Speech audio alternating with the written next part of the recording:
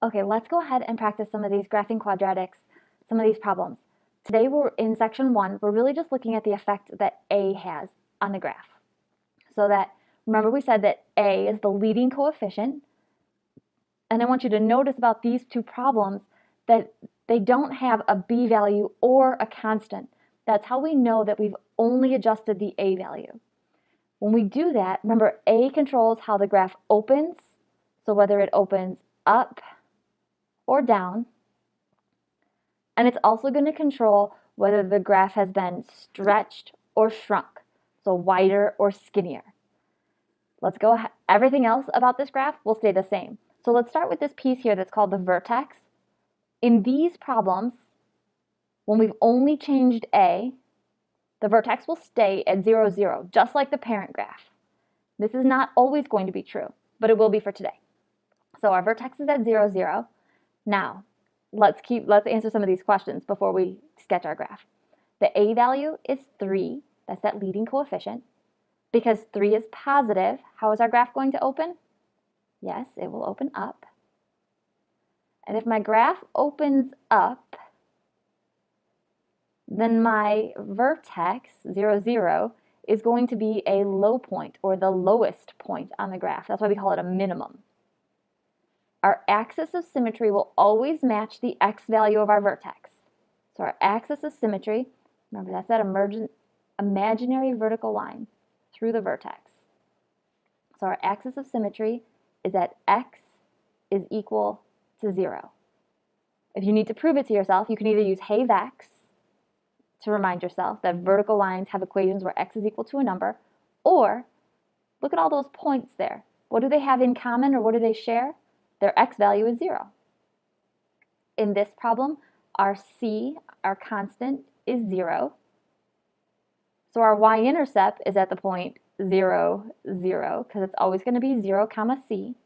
Now these are kind of odd. It's the beginning. Nothing else has been changed. We're going to see some different values as we start moving forward. Now when we do our table of points, I think I changed this on yours, but maybe I didn't.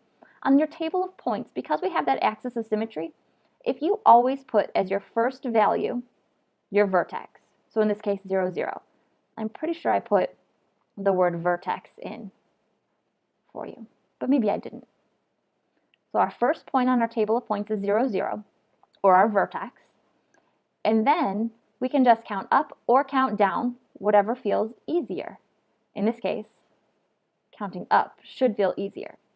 Now our table of points, remember, might have more values than we can actually fit on our graph paper. Our work in this case, remember our problem says y equals 3x squared.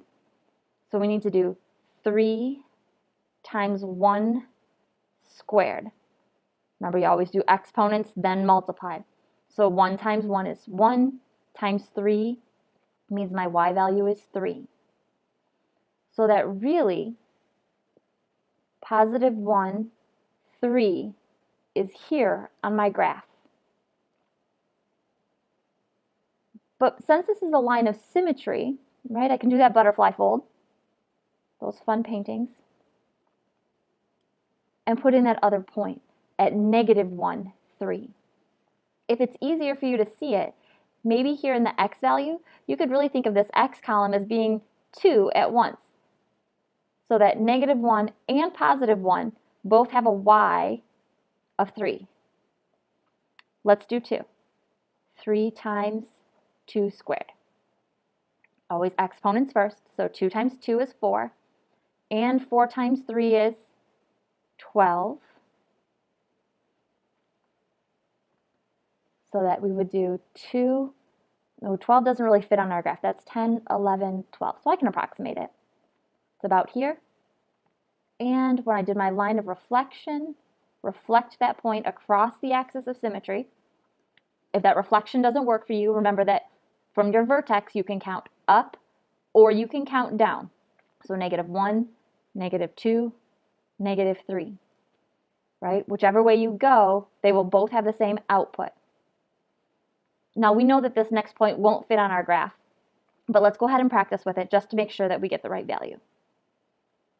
So we do exponents, 3 squared, 9, 9 times 3 is 27. That definitely doesn't fit on our graph. So the last thing we need to do is we need to connect the dots. When you connect them, make sure that you do not draw a V. It's a curve, not a V. So make sure you have a U and not a V graph, even though my picture here seems to look a little V-ish. All right, let's practice with number 2. I think you can fill in a lot of this, so I'm not going to talk as much through it. Y equals negative 1/4 x squared. Leading coefficient is the A, so negative 1/4. It opens, in this case, because A is negative, it's going to open down. That means it looks like this, which makes that vertex point a high point or a maximum. In these problems where I've only changed A, my vertex hasn't been adjusted. I've only played with how the graph opens and its width. So my vertex is still at 0, 0. My axis of symmetry is always x equals, and then whatever the x value of the vertex is. So in this case, I still have this picture. My c value is 0. So my y-intercept is 0, c. So 0, 0. Again, vertex is not always y-intercept. It happens in this problem. It's not an always. My table of points, that has an always. Our first value is always 0, or rather, our first value is always our vertex. It's where we always start, because there's only one of those. Always start at your vertex, and then you can count up or count down. So if we counted up, we would be at 1, 2, and 3. But the line of symmetry says that we could also count down. So we could also have negative 1, negative 2, negative 3. Now we need to plug those values in. Now this is where my values that I've chosen might not be the best ones to have picked. It's a fraction. And just like when we had fractions with lines, we might want to apply those same rules to parabolas. So if you don't remember, let me remind you, we use multiples of the denominator. So using 4, 8, and 12 might make better sense. So I would use negative 4, negative 8, and negative 12 because I have a fraction, right? It never matters what x values you choose, so choose the ones that make the problem stay easy. Plug it in. Negative 1/4 times 4 squared. 4 squared is 16 times negative 1/4 should give you a negative 4. So at positive 4, negative 4. At negative 4, I also have negative 4. The axis of symmetry reflecting a point. Let's go to that next value. Negative 1/4 times 8 squared. 8 times 8 is 64, times negative 1/4 is 16, right? Should be. So it should be a negative 16. So at 8, we're all the way down at negative 16. That's way down here. We can kind of estimate how to put those in. Now you could have graphed negative 1, and then you get negative 1/4, positive 1, you get negative 1/4. If you do 2 squared, we end up at 1, or rather at negative 1. So you have all these other values that you could fill in. I just picked the ones that keep the problems the easiest. So I just filled in some extra points, filled them in. I did negative 1/4 because my table wasn't all that I wanted, right? Times negative 2 squared. Just filled in some extra values so that I could have this parabola sketched in nice and neatly. So that brings us down here to the part where it asks us about how does this graph compare to the parent graph. And hopefully on this one where a value is 3, you notice that the graph was skinnier, or maybe you said narrower. We like to call that in algebra a vertical stretch because the graph is stretching away from the x-axis. And in the second problem, where the where the a value was -1/4, I hope that you saw that the graph was wider. We like to call that a vertical shrink because the graph is getting closer to the x-axis.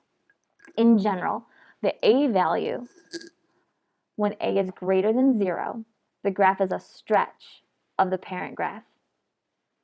When a is between 0 and 1, or between -1, between -1 and +1, the graph is going to be considered a vertical shrink of the parent graph. So if it's fractional, right, whenever we have that fractional value. And when a is less than -1, so again, we go back to that whole number, right, bigger than 1, we're going to go back to stretch. But now that the a value is negative, instead of opening up, my graph is going to open down. So the a value affects both what the a value affects. It affects how it opens.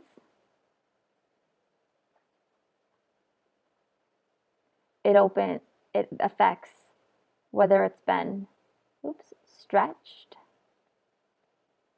away from the x-axis, or if it's shrinking closer to the x-axis. This opening is also tied to max and min. That a value is a very powerful value. So a value affects how it opens, right? We call this opening up and opening down. A parabola that opens up has a maximum. A parabola that opens down has a minimum. A graph is said to be stretched in comparison when it gets skinnier or narrower.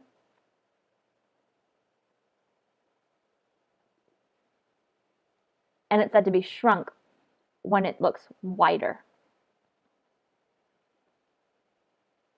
That should bring us to the end of section. Oh, nope, there's some practice problems here where we affect our C value. I'm going to do that in a separate video.